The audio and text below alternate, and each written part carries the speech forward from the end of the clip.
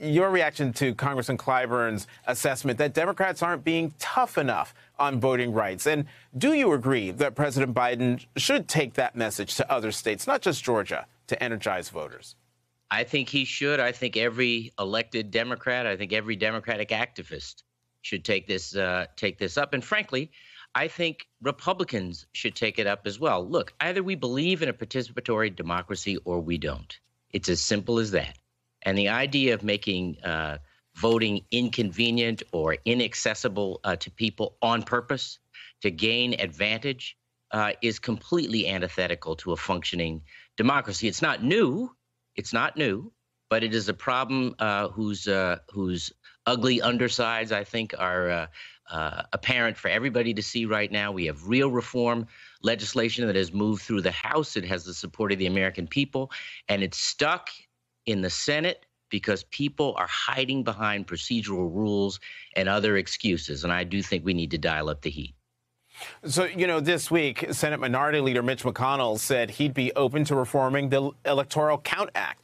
But Majority Leader Chuck Schumer responded that that's not enough to protect voting rights and prevent election subversion. I'm of the mind that it shouldn't be either or. It's right. Both. But what's your take? Well, Leader McConnell, in the words of my grandmother, bless his heart. There are ways in which the electoral count processes should be formalized, should be updated. But I would note that many of these bills in the 19 Republican-led states that are about suppressing the vote, making it intentionally inconvenient, especially for poor and marginalized people, elderly people, disabled people, people who live in rural communities, very intentionally. They include a provision you don't often hear people talk about, which is, frankly, I think even more pernicious, and that's the ability of partisans to overrule an election result if they don't like the outcome. So let's just suppose that happens in a state that's passed one of these bills.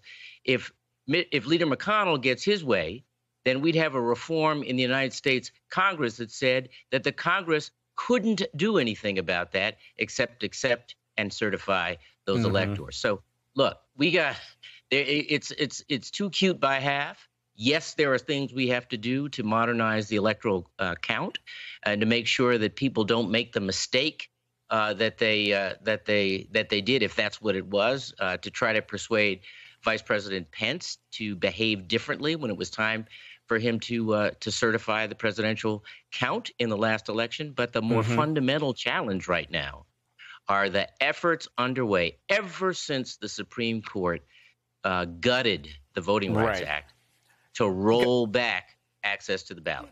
Governor Patrick, let me get you to listen to Senator Durbin and what he said about the key roadblock here, and that's the filibuster.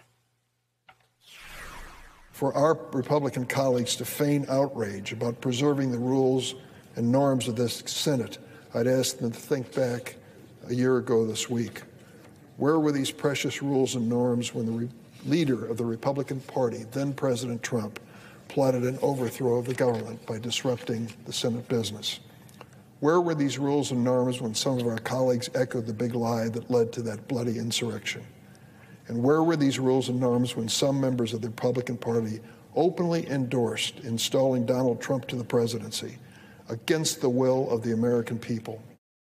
So, Governor Patrick, Senate Democrats are discussing various possible rule changes, but it's not clear Manchin or Sinema will support them. So what happens if they won't budge on the filibuster? Not enough happens, frankly, although I hope it doesn't end should they make that terrible, terrible, and frankly anti-democratic decision. Understand, the filibuster itself is an anti-democratic or undemocratic rule. The notion that the majority doesn't actually rule, it can be controlled by a minority. And by the way, bypassing the filibuster rule happens all the time in the Senate. It happened a couple weeks ago. Right, to lift the debt ceiling. Yep. With the debt ceiling, they do it all the time. They carve out exceptions. And what better exception than to have a functioning democracy?